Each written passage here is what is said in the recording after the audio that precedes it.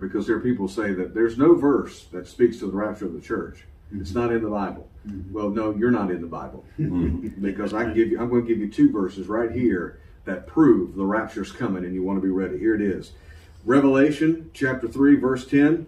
Because you have kept the word of my patience, I also will keep thee from the hour of temptation, which shall come upon all the world, and to try them that dwell upon the earth. Behold, I come quickly. Hold fast, which thou hast, that no man take your crown.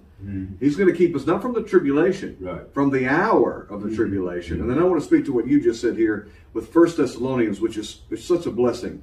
Chapter 1 and verse 10, where he commands us to wait for his Son from heaven, whom he raised from the dead, even Jesus, which delivers us from the wrath to come.